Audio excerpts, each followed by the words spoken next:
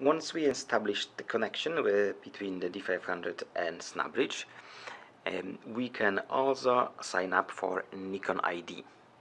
To do so, we go to the last option on the top here,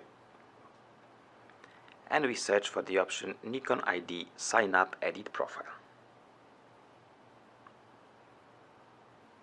That's the terms and conditions which we have to accept if you want to sign up for Nikon ID. And here we are asked for email address. If we have already Nikon Image Space account, we use the same email address what we have used for Nikon Image Space. In our case, this is Nikon Training, and we press next. Here we are asked for a password, and we click next.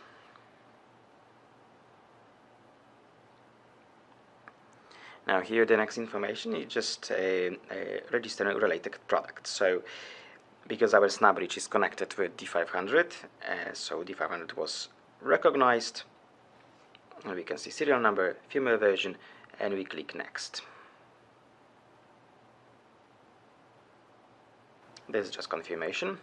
It's important to remember that we need to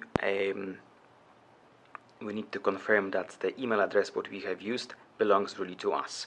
So we need to log into email address which we have provided during the registration. We have 30 days for this. Otherwise, our account will be deleted. We click next, and our camera is already registered for Nikon ID. So we can see our profile, and now we are redirected to the website. So that's our Nikon ID. Login as press.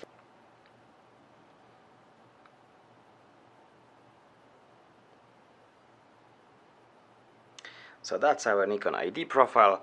Our camera was registered, and we can edit here a few informations. Thank you for watching.